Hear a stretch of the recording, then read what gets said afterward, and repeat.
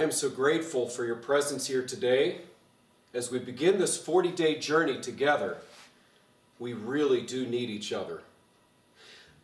These series of lessons and sermons that we will be looking at over the course of the next 40 days are inspired by a book written by a man named Reuben Welsh, who wrote a book by the same title, We Really Do Need Each Other. It made such an impression upon me when I was going to that small school in upstate New York named Houghton College. My then future wife, Ella, and I read that as one of our first devotionals together, and we made a commitment together that we would, whatever happened, go together, whatever this journey might put in front of us. And as Christians, we too are called to journey a life together in our relationship with Jesus Christ. And so as we gather here today, I want you to think about all of those concerns, all of those troubles, all of those things that would distract you from being here today.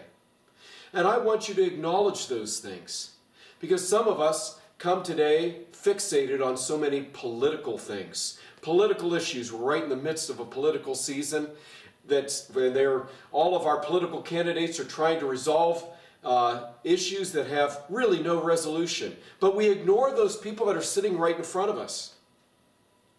Let me use an illustration. When I was a younger pastor and I came here at Holy Trinity 25 years ago, I was overwhelmed with the responsibilities of being a young pastor. I had so many things to do between visitation schedules, between sermons I had to write, between meetings I had to attend, between children's programmings and youth programmings and typing bulletins and making sure everything was set for Sundays. And I'll never forget, there was a girl by the name of Amanda. She was about an 8-year-old girl who started pounding on my door one day, 3 o'clock after she'd gotten out of school. I opened my door. To my surprise, she was leaning on my railing, and there she introduced herself. Hi, I'm Amanda. And then she began to tell me all of the tales and regale me with all of the things that happened to her that day in her school. It took about 5 minutes, and then she looked at me and she smiled and waved and said, I'll see you tomorrow. And the next day she came back at 3 o'clock, and the next day and the next day. Well, I thought it was kind of cute, but listen, I had important pastor things to accomplish, didn't I? I had bulletins to type and meetings to attend to and agendas and topics and sermons to write. Now, I didn't want to come across as an unkind pastor. I was hoping eventually her interest in me would wane. But one day as she came for her 5-minute visit, as she was leaving, she said, oh, by the way, I'll bring my friends tomorrow. Now, I said, no! Actually, that's probably exactly how I said it, but I said, you don't have to. And she replied, oh, that's okay. We'll come tomorrow and just keep you company. And sure enough, the next day, there she was with 4 of her friends, and they were sitting on my porch pounding on my door. But instead of 5 minutes listening to one young girl regale me with the tales of her day, I had each one of the kids want to tell me what happened at school that day. It took 25 minutes. Well, at the end of this, I'm getting a little bit impatient because, again, I've got important pastor stuff to take care of. You know, that bulletin doesn't type itself. Amanda looks at me and says, do you have anything to eat? Can we have a snack? Well, now you have to understand, I came from a very well-to-do community in Peters Township at Murray, PA. We didn't need to go and ask the neighbors for snacks. And I looked at her and said, you can go to your own house and get your own snacks. You don't need it from me. She said, oh, we don't have anything in our home. I said, sure, right. Well, again, I'm a young pastor. I don't want to appear to be rude. I will be rude, but I don't want to appear to be rude. So what I did is I went into my kitchen, I opened my refrigerator, I tried to rummage around. Oh, and I rummaged around all the good things that I thought the kids would like, and I reached my hand for a bag of carrots. I didn't know kids love carrots, but I grabbed it anyway, and I pulled out a pitcher of water. I'm sure I had some better things that the kids could have had to drink, but I gave them a warm pitcher of water. I didn't want to appear to be rude, but I definitely wanted to give them a message. Please don't ask again. And so I gave them those carrots, and I gave them warm water, and they devoured every single carrot and drank every drop of water, and then they thanked me. They said, oh, We'll be back tomorrow. Trust me, they were. Day after day. I still have a relationship with many of those kids because as they walked away that day, something started formulating in my head. I started to realize that maybe the important thing that I had to do that day wasn't typing the bulletin or preparing myself for the next meeting or even spending an extra half an hour into study and preparing for the lesson for Sunday. Maybe the very thing that I was supposed to do that day was spend that half an hour with those children. I had to refocus my vision, realizing that the busyness of a pastor was an excuse to occupy my life with things that really weren't all that important in comparison to those 5 children wanting to come and talk to me every single day and tell me the stories of their life. Maybe that was my real purpose in ministry. So my question for you today, have you ever been like me? Have you often been so concerned about the bigger issues that had to take place in life, those meetings you have to get to, the agenda that you've got to fulfill, the big political discussions that are going on, but you ignore the things that are right in front of you that are truly most important? You know, I mentioned to you that our series is inspired by a book written by a man who was a college professor in the 60s and 70s named Reuben Welsh. And again, he wrote that book, We Really Do Need Each Other. He was a professor of a Christian school in California. And his school administration, of course, they were going through a very tumultuous time in the 60s and 70s and all the protests and the peace protests. And their school felt like their Christian kids were kind of isolated in this little Christian community away from the real things that were taking place in life. And so the school administration sat down and created think tanks and discussion groups and all these things that they wanted to do to help the kids address the pressing issues of the day. And amidst this, Reuben wrote, one of our kids tried to commit suicide. He said, and there we were, faced with the real challenges of the day. You see, he said, it's not what's out there that's truly the pressing issues. It isn't the protests that are taking place. It's this one teenager who was filled with such despair that everybody missed it because they were focused on the big picture, and he tried to commit suicide. What was truly important? Let me read to you a quote from Reuben in his book. I believe, he says, that all the issues of life and death are present between you and me.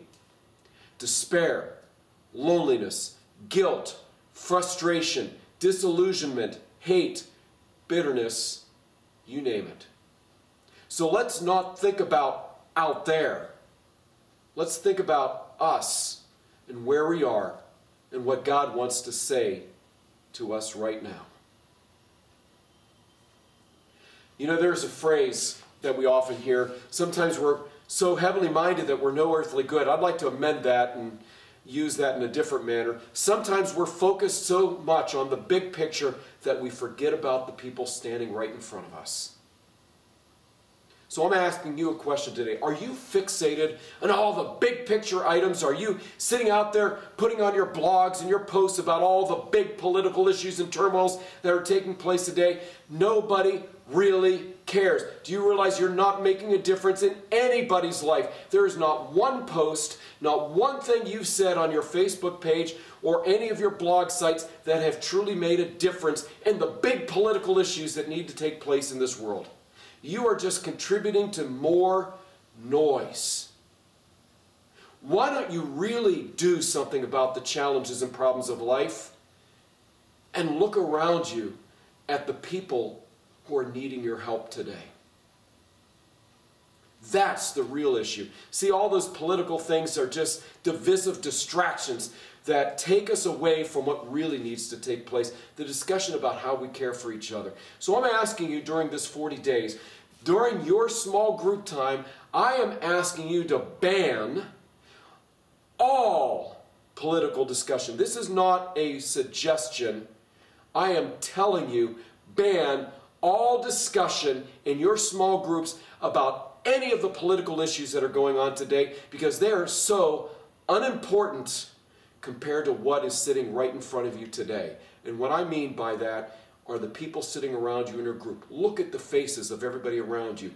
They are so much more important than any of the political issues that are being discussed and bantered about in our country and in our world. If you want to make an impact, this is where it starts. In our lesson for today, from the book of 1 John, we are told by this gospel writer, you know who John was. He was not, of course, John the Baptist. We often think of John the Baptist when we hear the name John, but there was another John, and actually he was a great man.